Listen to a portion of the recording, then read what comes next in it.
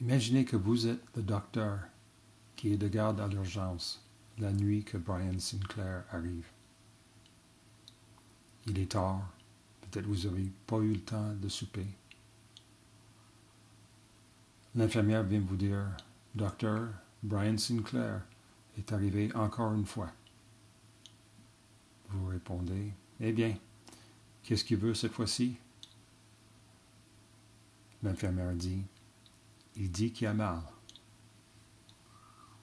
Vous dites « OK, on va le voir quand on a le temps. » Tout d'un coup, une autre infirmière arrive pour vous dire « Docteur, il y a un monsieur avec des douleurs rétrosternales et de la misère à respirer dans le crash room. » Vous répondez « J'arrive. » Brian Sinclair va attendre. Et votre nuit passe comme ça.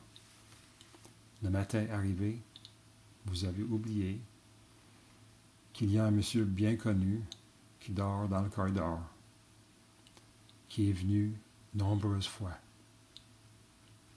Il s'appelle Brian. Vous le connaissez.